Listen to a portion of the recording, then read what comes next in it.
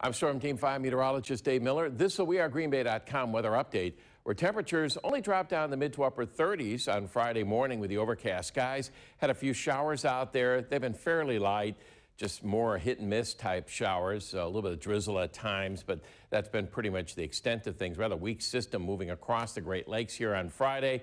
But the colder air will stay up to the north at least for the next 5 or 6 days, and then we'll start to see some changes as we head in towards the end of the next work week. So 50 again for Saturday. Looks like maybe a little bit cooler for Sunday with the next system moving through, and those temperatures then warm up again in advance of another system that'll affect us probably Tuesday night, early Wednesday.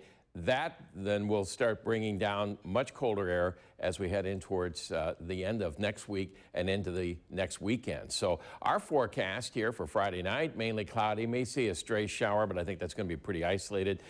Right around 40 degrees, start things off Saturday morning. About a 50 for a high, again, cloudy skies. Better chance for some light rain on Sunday, partly cloudy on Monday with temperatures still in the low 50s for highs.